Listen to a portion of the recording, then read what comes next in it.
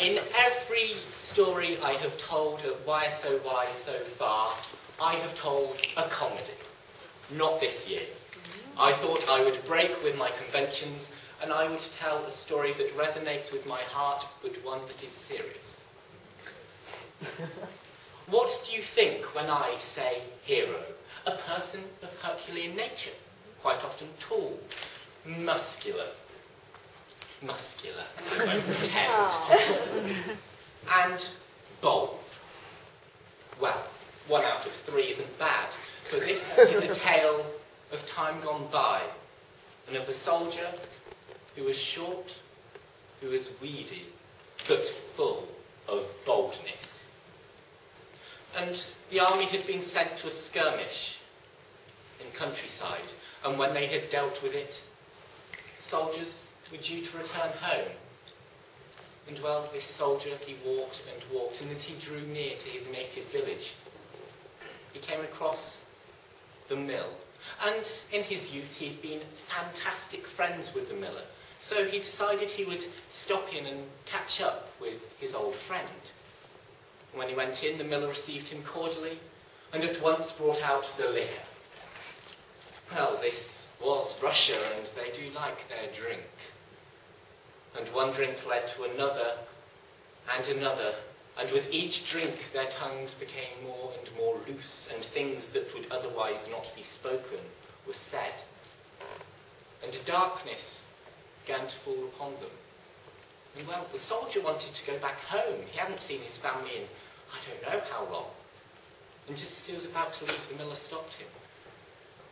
You can't be doing that. You might run into mischief. We are cursed by God.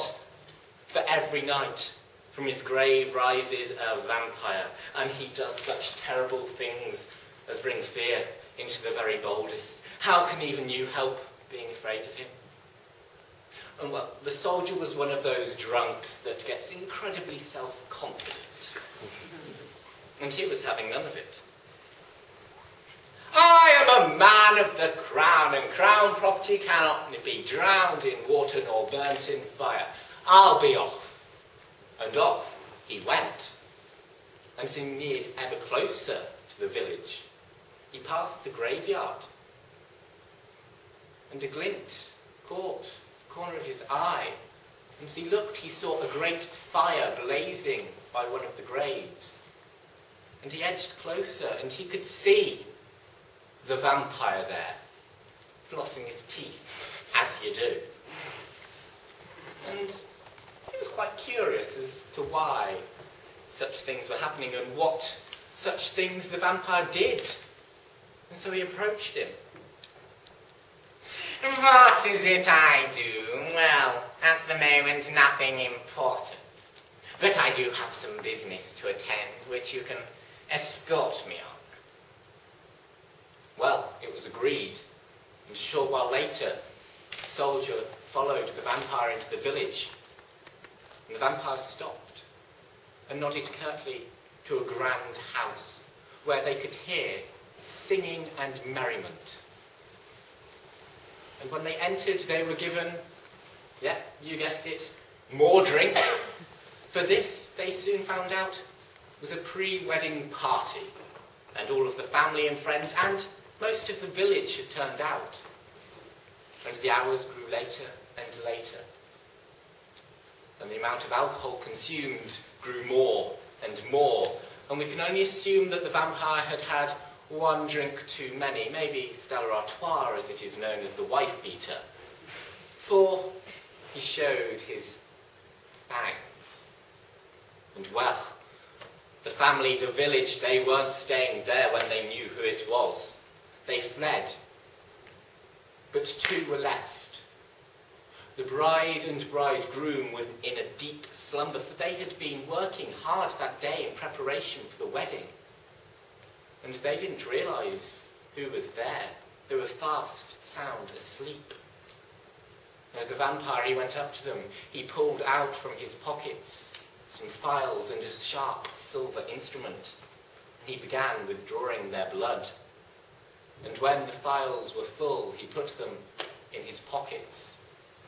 and he left the house, with the soldier scurrying behind.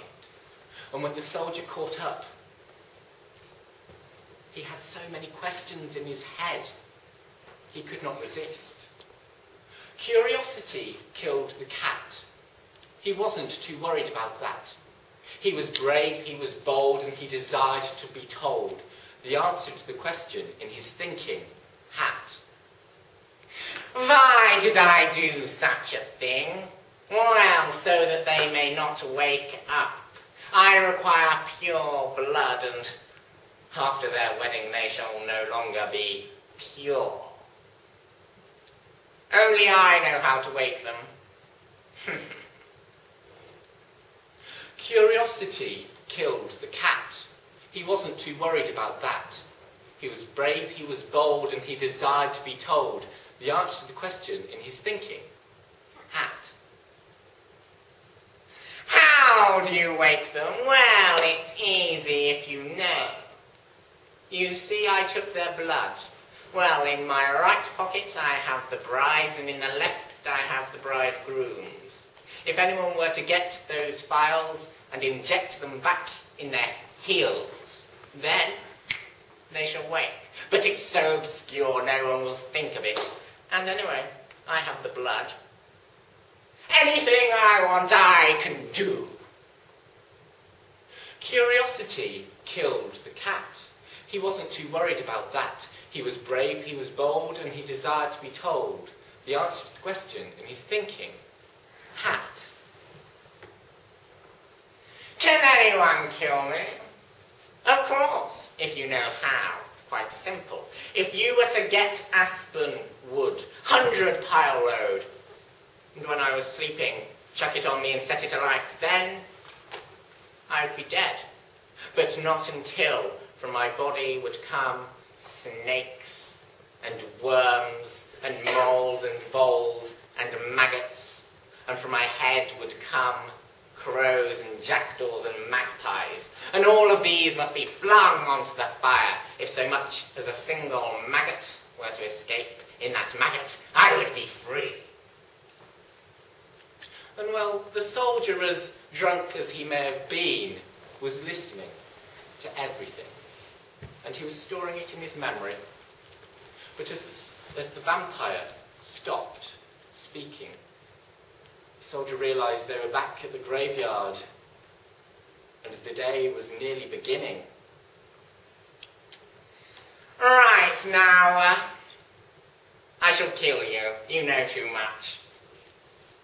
And well, a great battle ensued, but after all, the soldier, he was short, he was weedy, and despite being full of boldness, he could not fight off such a strong vampire for very long. And the vampire was ready to come crashing down, its teeth out, sharp as fangs, white as milk, saliva congregating at the tips, ready to pierce the soldier's neck and draw the blood and life from his body. When the cock crowed, and the vampire fell lifeless to the ground, and the soldier knew what he needed to do. He took those phials of blood, and he set off to the village. And he set off to the house of the soon-to-be wedded pair, and where there was singing the night before, there was now weeping. And he entered and saw all of the family and friends there, tears rolling down their face.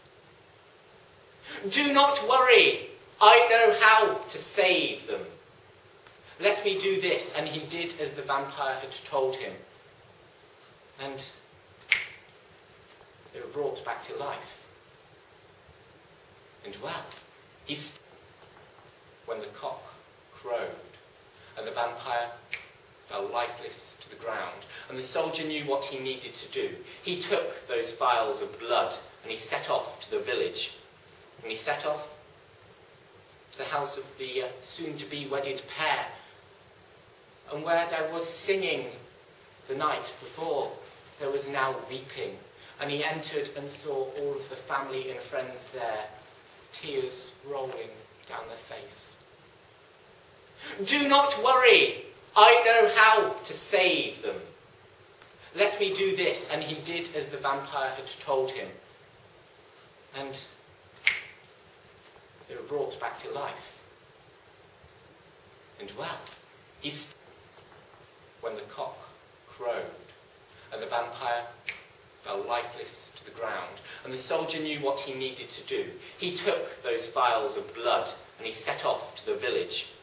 And he set off to the house of the soon-to-be wedded pair, and where there was singing the night before, there was now weeping.